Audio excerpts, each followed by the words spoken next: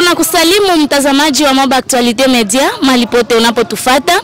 Kwa siku ya leo Moba Actualité Media iliweza kutembelea sehemu za Mulonde ndani ya sherehe MANDA.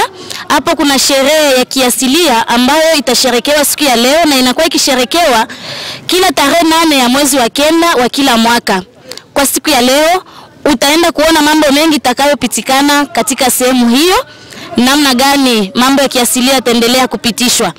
Na kwa yote hayo Moba Actualité Media ataweza kukuonesha ni namna gani mjini huyu wa Mulonde unaendelea kujipanga. Utaona vizuri sana. Na kwa yote hayo mtaona michezo mbalimbali na maseremoni mingi zaidi. Basi tunaweza kumikaribisha, karibuni.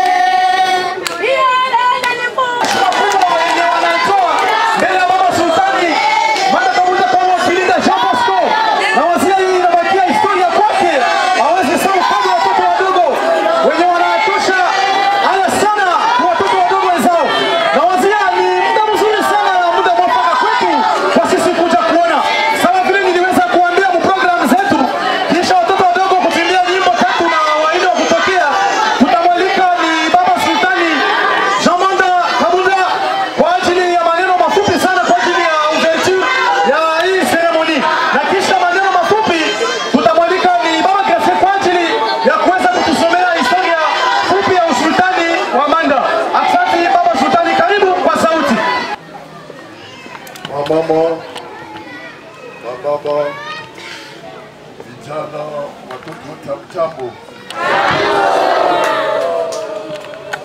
Pole kabisa kwa siku ya leo. Leo ni siku kubwa sana kwa sisi Wazimba ambao kila mwaka kubwa kwetu, ila sikuweza kufanya mwaliko ya watu wengi, mwaliko ya watu wakubwa mbali wapi, hapana. Ni sherehe kubwa kwa sisi binadamu, ila kwa wale walituachia wazee wetu waliweza kututangulia makambo mababu, ni wao siku yao, tukiambatana vema na Mwenyezi Mungu. Kumbe ile tunawapigieni wote kwa jumla waliojitolea kwa kuweza kuwa tuambatane pamoja kwa sheria yetu ya asili kwa siku ya leo. Na wapigeni asante. Kwa watoto wote wa mji wa Mulonde kwa upeke, amjambo. Amjambo tena. Kwa jumla ya nchi yote ya Bazimba, mipaka na mipaka, ingawa kama wapo na wasamani na wasalimu wote. Tuwaitikie baadhi yao kwa sababu baba tuko nao pamoja hapo. Kidogo nilipenda kuwafasiria ni kwa ajili tu ya kunipongeza kwa siku ya leo, kwa sababu hata mimi mwenyewe sikuwazia kama leo vile sikuweza kuleta mwaliko, tunaweza watoto wafike gisi tuko hapa. Ile na wapigeni aksanti na wale wote wa ndugu ambao waliweza kujitolea kwa siku ya leo, na wapigeni tena aksanti, tena aksanti.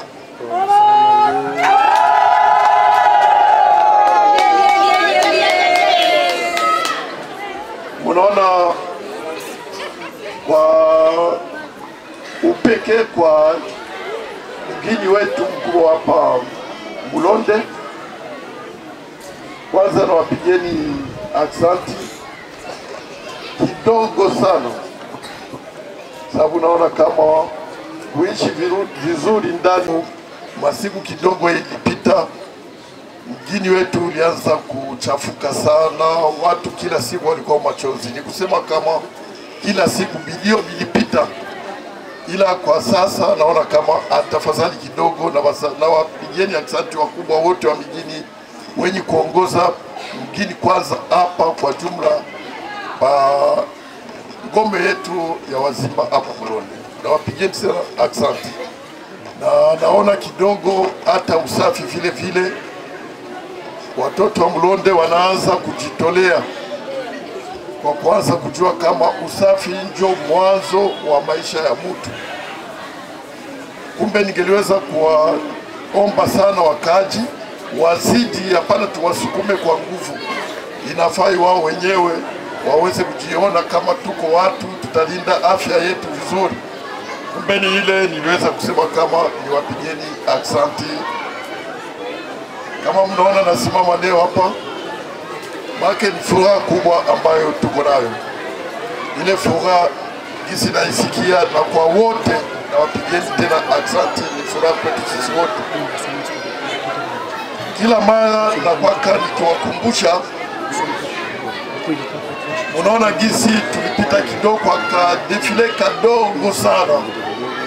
Kama kadefile kadogo ka ufupi, ni kwa ajili tu ya ukumbusha kwa watoto wetu. Watoto kwenda shuleni, kama wako naenda kwa masomo, inafai wanajua sultani wao ni nani. Kwanza watoto kwenda kwa masomo hawajui kabisa jina yangu vizuri niko nani. Kila moja Chef Bosco, mwingine Chef Kabunda, mwingine gisa anapenda. Ni kweli kujina yangu ya kifalme mimi naitwa Manda. Na Manda katika kiofisa kabisa, make kiserikali kabisa, mimi ni sultani wa 3, ila wa 3 kiserikali. ila niko wa 10 ubasultani tangu hapo balianza. Manake kiserikali ni wasultani watatu ambayo serikali inawajua. Kiasilia niko wa 10. Wa kwanza ni MANDA Besa wa Matui, inafuata MANDA Kengo, inafuata MANDA Mukea, inafuata MANDA Lobe, MANDA Mankoloma, MANDA Mankoloma, inafuata na ule njo Aksanti, na ule Sultani Manda Kabunda jo wa kwanza kujulikana kiserikali hapa kwetu Moba, mwinchi yetu ya Wazimba. Kisha ilifuata jo Manda Kaseke Musangu wa Bazimba, mimi nabakia pakiti yake Joseph. Na watatu ambayo serikali anamjua jo Manda Kabunda kama wakilinda Frederick Jean Bosco. Na kama munaona ni kuapata vazi ya kwangu mimi natoa mkufa, wengine wanaona tu sasa kama saile ni mapendezo nini, ni sherti mnajua maana, sababu siwezi kuvaa nguo ya kifalme sababu tu ya kutaka. Hapana, kumbe nilipaswa kuwafahamisha vizuri hata watoto wa masomo waweze kufahamu kabisa, wanajua ile kwa kusema kama sultani mkubwa anatoka kivaa mavazi yake ile, manake hiyo siku kuna mambo makubwa. Hizi mnaona iko meupe, maana nchi ya Manda inatakiwa amani na ni ya amani na inataka upendo. Na ndio maana tunaishi katika nchi yetu katika usalama na katika ukimya, manake sisi wote tunalazimishwa kupendana. Kama katika hii vazi na mnapaswa kujua vizuri, kuna tofauti ya marangi, na ile marangi ni sheti muifahamu, kila mmoja ijue, na hasa watoto wamekupanda leo, hata kesho wabakie nayo akili yao, sababu kila mtoto sehemu ya kwao ni sheti wajue historia. Kwa hii vazi kunapatikana rangi ya nyekundu. Rangi ya nyekundu inaonesha na inamaanisha kama hapo makambo yetu weko na waliweza kupata nchi, ni kusema kulikuwa vita, ilimwagika damu, ila damu ile inafika leo inaleta usalama. Ile vazi kwa pale inaonesha, muliona wanotable weko pale wakiwa na mkuki, wakiwa na kingo ya kivita. Hapo zamani jinsi ilivyokuwa vita ya zamani ilikuwa ikipigwa kwa mikuki, zaidi mikuki, mishale na kuya ni nyuma, kulikuwa mawe, kulikuwa mambavi, na ile ndio alama inaonyesha wale wa notable wako wanapita pale mbele wakibeba ile kitu, sio kusema tu ni vitu gani wengine wajuu. Ile lupe inamaanisha sababu inatengenezwa vizuri sana. Ni kingo, wakati wazee wetu walikuwa waenda katika vita, walikuwa wakijikinga kwa kupata madhara mbalimbali. Kuna rangi ya blue. Ile rangi ya blue inafahamu jue kama nchi yenu ya Bazimba inapatikana sehemu nyingi sana ya maji. Kisha mimi nasemaka kama metre moja unatembea utakutanisha maji, na mule maji kuna viumbe vya ndani ya maji, yani samaki na vingine. Samaki inatusaidia kwa chakula zaidi na zaidi, na tangu Kikwele mpaka Moliro pale Kibanga leo hii ni maji ambayo iko mziwa Tanganyika, tunapakana na Tanzania. Ndio maana ya ile rangi ya blue. Na hii rangi ya kimajani, ile rangi ya kimajani sisi wote tunalima kwa bila shida. Hata hapa tukipanda mwindi unapaswa paka kuota. Masehemu ingine abana na ile neema. kwa kusema wapate mazao mzuri ni shida kweli. Maana sisi hatupashi kujiita wa maskini, sababu Mungu alitupatia vyote, akili na mwili wote wa kuenea. Tukilima ni sherti tupate sabuni. Leo hapa Chinese inatutia shida, inatupatia sabuni, manake inatusukuma tufanye kazi. Tupeni kitu kimoja, mtaona hii nchi yetu yenu yote nzima ya Bazimba, kila mtu hawezi kukosa hata sabuni akijitolea. Tuache kupata mawazo ya wizi mabiana, wanaume sawa vile wanawake. Tujikaze, mvua hiyo inaanza kuya, tuone namna gani tunapaswa kujitolea kuingia makazi mbalimbali. Tuko na nchi iko na vyote vya kuenea, kumbe ni sherti babiana tuache hali ya kufuta tu bange, unakutania pasoko mko na mambo mengine mengine. Tulikuwa tunasumulia kuhusu na rangi ya kimajani. Kumbe gisi niweza nikasema hakuna muhai nchi ya kusema kama tuko wa maskini. Hapana, tujitolee, tuache uvivu, ila tujitolee kwa kazi, wa vijana, wa baba, wa mama. Itatuletea faida kubwa sana nchi yetu kwa jumla, nchi yote nzima ya Bazimba, mipaka na mipaka. Sijui kama wote wanajua mipaka iko namna gani, tunapakana na wanani. Naweza kuwapatia wote kwa kifupi, uweze kujua namna gani hii nchi ya Bazimba inapakana. Ziwa Tanganyika tunapakana na Tanzania. Upande wa kusini tunapakana na Zambia, pale Kibanga kwenye mko mnasikia wa moja kama kuna mkokotano sisi na watu wa Zambia. Wa Zambia wanapenda kutuvamia nchi ya kwetu, ni ile tu mkugombana kwa mazungumzo na wenzetu wa pale Zambia, na muda siku kidogo ikiwezekana mtasikia tena mimi naenda kule kwa ajili ya kuweza kugombanisha, tuone tutafikia wapi, wasiweze kufika kutusomba nchi ya kwetu upande pale Moliro. Pia upande ya tuseme kwenda jua wa Sud West tunapakana na Okatanga, chimbo la Okatanga pale Lubumbashi, ndio sikiliki vizuri. Tunapakana na sherehe ya Pweto, na kisha tunateremuka ni Kayabala, Sultani Kayabala pale, na kisha tuko na chef de groupement Kalinde mu secteur ya Benakamanya, na nyuma yetu hapa ni hapana Nurumie. Kutoka Pweto pale ni Kayabala, Sultani Kayabala, tunakuya ni secteur Benakamanya mu groupement ya Kalinde, na kisha ni Kansabala. Tunaenda kupakana kumaji pale bakisha fika kumaji mtoni ya Kikwele Ziwa Tanganyika, tunapakana na groupement Mpala. Ni vile gisi iko. Na kwa paka sasa hivi kuko mabadiliko ikiwezekana, sababu sheria ilisha kutoka, kuna bakia tu itendeke. Ulijua kama miaka ya zamani Kirungu na Moba Port ilikuwa ni sherehe MANDA.